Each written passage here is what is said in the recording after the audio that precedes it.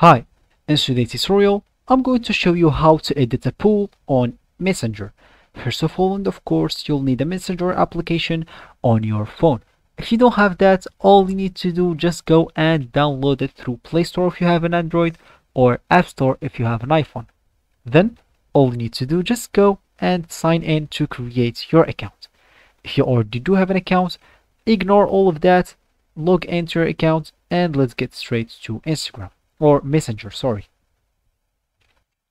So now all you need to do if you want to edit a poll, of course, is to create a poll.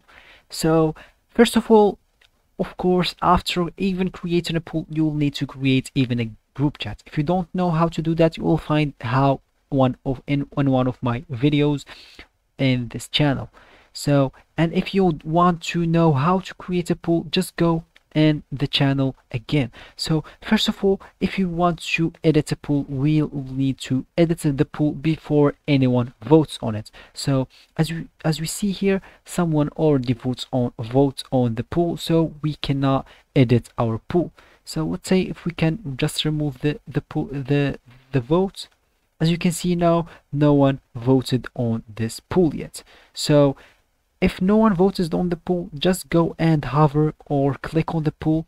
Then you can maybe edit it. You can add maybe some options here, like really, let's just add really bad and submit.